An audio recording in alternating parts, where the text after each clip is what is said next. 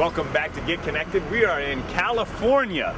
I am standing in Union Square in San Francisco, and we're having a great time.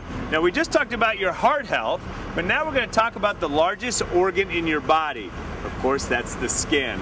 And world-renowned dermatologist is about to join us. Dr. Hema will tell us some of the ways that we can keep varicose veins to a minimum and keep our skin health to a maximum.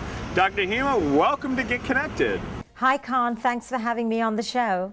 Well, Doctor, we're excited to hear some of your advice, but first and foremost, how did you decide to become a dermatologist? Well, you know, Conn, I decided to become a dermatologist while I was in medical school. I had the opportunity to experience pretty much every medical specialty.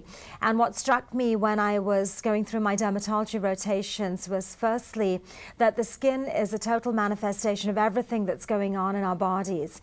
And being a dermatologist is a bit like being a detective, because if there's something that is wrong with your liver or with your kidneys or with your heart or any of the other internal systems, there will be manifestations in the skin. I'm a very visual person, and dermatology is a very visual field. And I also love to do things with my hands. And I started out performing skin surgeries, removing skin cancers. Wow. And then I had the opportunity to move into performing cosmetic surgery, and I really found that a very inspiring field. You know, Doctor, today we're talking about varicose and spider veins. What has you so concerned about that? Well, I think it's exactly what we've been talking about, Conn. Many women and men are affected with these unsightly veins, and specifically we're going to be focusing on spider veins, which are those thread-like blue and red veins that commonly appear on the legs. And what I see so often in my daily practice is what an impact this has on people's self-confidence. You know, my patients will be embarrassed to wear swimsuits. They will be shy about wearing shorts or short clothing. They'll do anything to avoid showing their legs socially. And this definitely impacts their self-confidence and their self-esteem. Well, Doctor, I know you're here to share what the latest treatments are as it relates to these conditions. What has you so excited? Well, the newest treatment is called Asclera, A-S-C-L-E-R-A.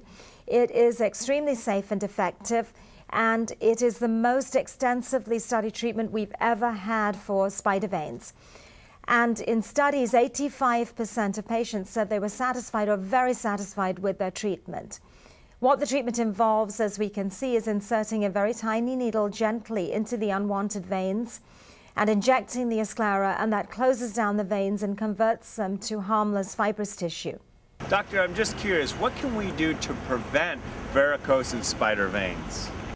Well, to prevent them, what I would recommend is if you're sitting at a desk for long periods of time or standing still for long periods, which will tend to stagnate your circulation, see if you can get up and walk around for a few minutes every hour to keep the leg veins pumping and the circulation going.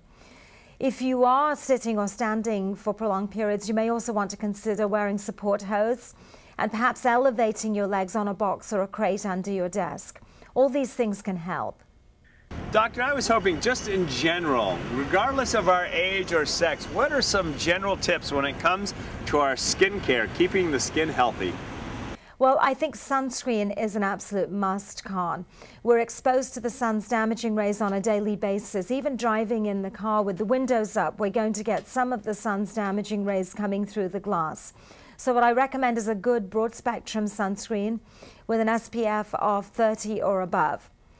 I practice yoga and I'm very into a holistic lifestyle, so I do like to recommend some natural skin therapies. We have some natural antioxidants, green tea, and coffee berry and so on and so forth, which can be very effective for rejuvenating the skin.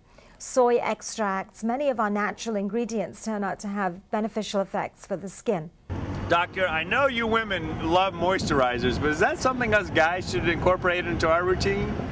Guys most definitely use moisturizers. Sometimes they may swipe their wife's moisturizer or their girlfriend's moisturizer, but more and more men are getting into the concept that it's very good to maintain the daily health of your skin. And what I recommend for a moisturizer is that you should definitely put one on at nighttime. Nighttime is the period when your skin is able to regenerate itself and rejuvenate itself because it's in a resting state. And if your skin tends to be dry, you can apply a moisturizer in the morning after cleansing and before using sunscreen. Doctor, thank you so much for your time. Thank you, Conn.